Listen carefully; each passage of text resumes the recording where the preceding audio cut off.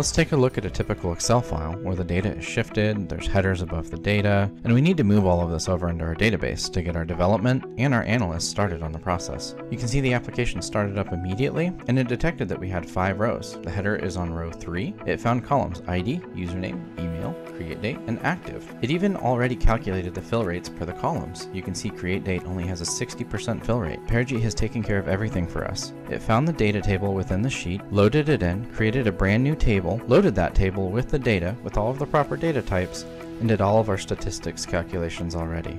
Let's look at how we did that in Perigee in only a few lines of code. We registered our connection string from the app settings. We read it in using our Excel reader read data table. We then printed the statistics out, and then we loaded, created a brand new table with all of the defaults, all of the proper column types, and sent that off to SQL Server. This has been Data to Analyst in 60 seconds.